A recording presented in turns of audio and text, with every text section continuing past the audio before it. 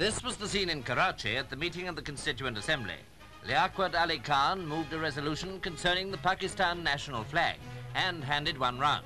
Jogindranath Mandal, leader of the Untouchables, was present, and the only woman member of the Assembly was Begum Shahbaz. Later, accompanied by Lady Mountbatten, the Viceroy came to launch the Dominion of Pakistan. It was on his last day as Viceroy, the day before he became Governor-General of the neighbouring Dominion of India.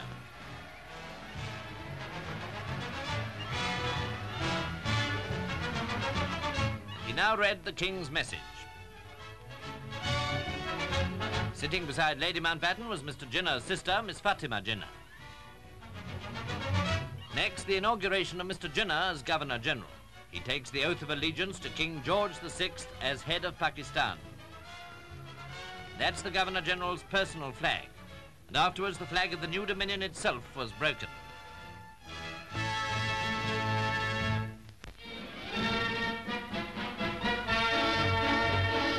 The scene in Delhi was typical of hundreds of towns throughout the vast territory that was about to become the Dominion of India.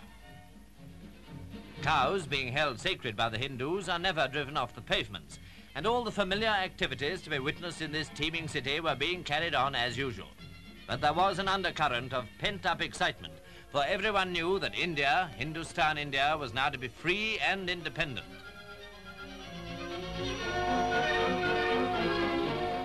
Crowds gathered throughout the day outside the Constituent Assembly building, for that night the appointment of the Governor-General was to be confirmed. At midnight, the actual transfer of power took place. The Assembly was addressed by the President, Dr. Rajendra Prasad, and the Prime Minister, Pandit Nehru. Next day, huge crowds again assembled, this time outside Government House.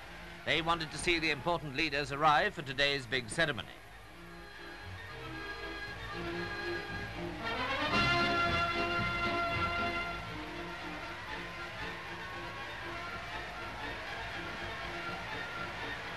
Sardar Patel, Minister of Law, Sardar Baldev Singh, Minister of Defence, and from the roof, Pandit Nehru surveys the vast throng, which was so great that it held up the arrival of the principal personality.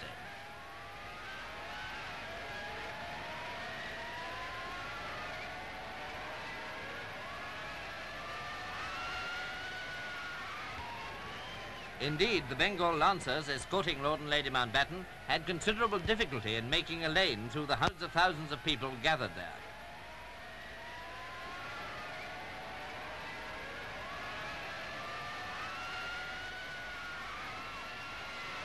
The occasion was the swearing in of Lord Mountbatten as Governor-General of the Dominion of India.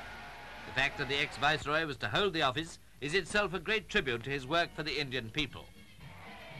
As further evidence of the popularity of the Governor-General and his wife, there are these scenes of their attendance in the afternoon at a sort of children's fete, where sweets were distributed and a number of entertainments presented.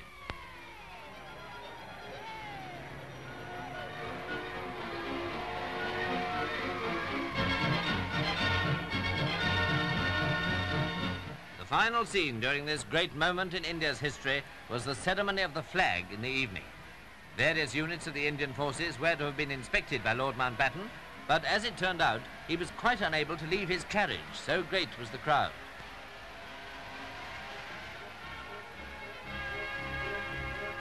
But the national flag, the saffron, white and green tricolour, was publicly unfurled, and for the rest it was crowds, crowds, crowds, all rejoicing over the birth of the Dominion of India.